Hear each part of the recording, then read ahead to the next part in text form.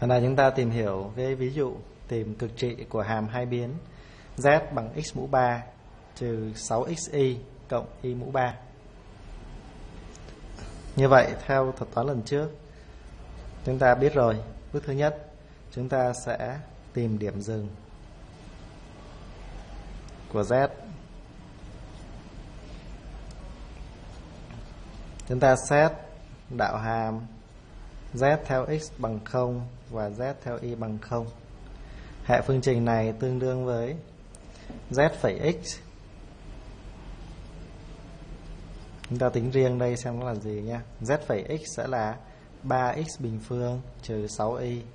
Còn z phẩy y sẽ là trừ 6x cộng 3y bình phương. Như vậy hệ này sẽ là 3x bình phương trừ 6y bằng 0 và trừ 6x cộng 3y bình phương bằng 0. Để giải hệ này thì chúng ta thấy là từ cái chúng ta đang gọi là phương trình A và phương trình B.